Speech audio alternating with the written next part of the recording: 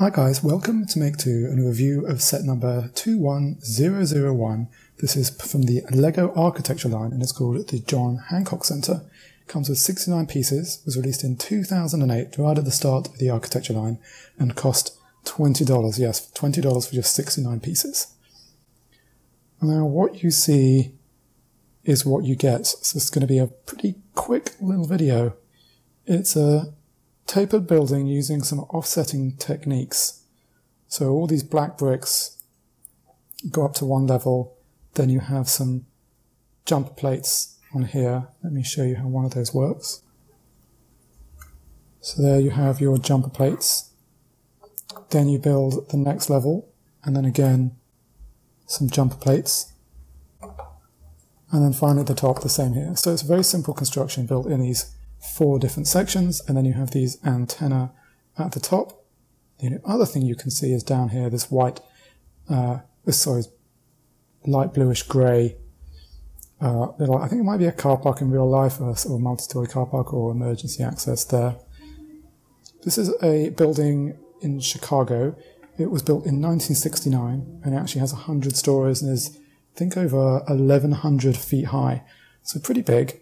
And actually Chicago was the inspiration for another line in this series, another set in this series, the Willis Tower, which there'll be a link to above. Now my problem with this building is, although it's nice to have a pretty simple building, nice use kind of how it staggers from side to side, with it looking most staggered from this angle.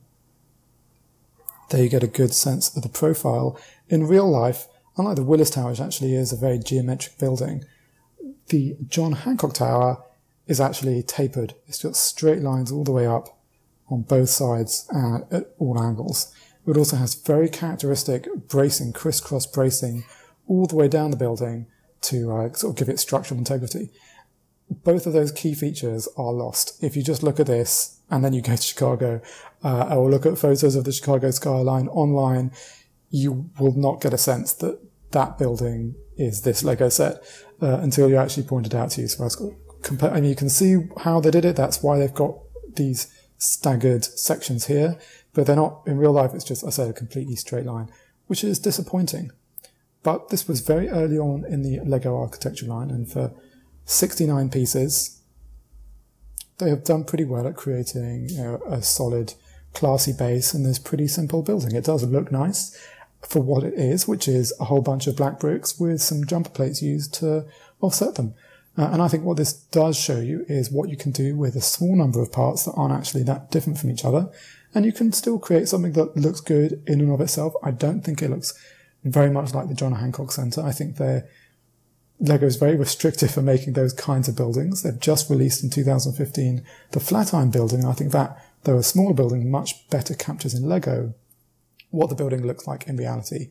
In 2008, I don't think they were quite there with the LEGO architecture line, but hey, this was an official LEGO set that you probably have almost all the parts of. If you want to do it in a different color, then you can feel free. And you do just learn some pretty basic techniques, but still how to get proportions right, how to make a building look good, and just getting a sense of, yeah, I could make something like this too. So I think that should be quite empowering. So I think I've got not much else to say. I hope you've enjoyed this review. And I say, if you do have the parts, I do recommend trying to make it. It is fun. It's a fun little build. It didn't take me long. And you do get to build something that looks cool, even if not like the actual building in reality. So if you've enjoyed this video, please give it a thumbs up. And don't forget to subscribe to our channel because more videos will be coming soon.